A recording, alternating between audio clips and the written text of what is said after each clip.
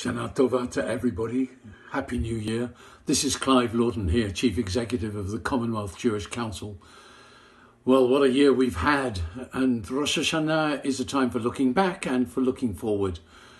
It's been tough for everybody, and particularly my hearts and minds have been focused on the tremendous challenge that Indian Jewry faced with all of their country, and also Ugandan Jewry. The lockdown was really savage and damaging to them, losing jobs, unable to get food and so on.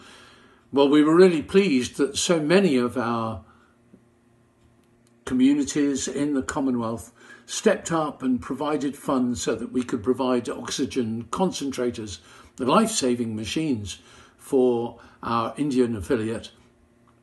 And we've been pleased as well to be able to provide a little bit of funding from our development fund for initiatives still. Well done, the Ugandan Jews, for not giving up on new ideas. And of course, that's the thing, isn't it, about the new year. This gives us a chance to decide to start again. Despite all of these difficulties, there is always the capacity to start again. And notice this, we say Rosh Hashana is the birthday of the world. You'd think then that the bit from the Torah that we would read would be about the creation, a huge thing, the whole world starting again, but we don't. We read about the birth of children. And that's how you do it. That's how you start again.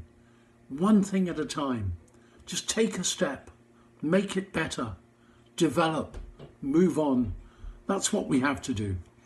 And especially at this time that we're really thinking about climate change and the challenges to our world, let's all make sure that 5782, this coming year for Jews and for our world, is one of improvement, responsibility, great achievements, good health, and increasing again freedom to move about and meet each other.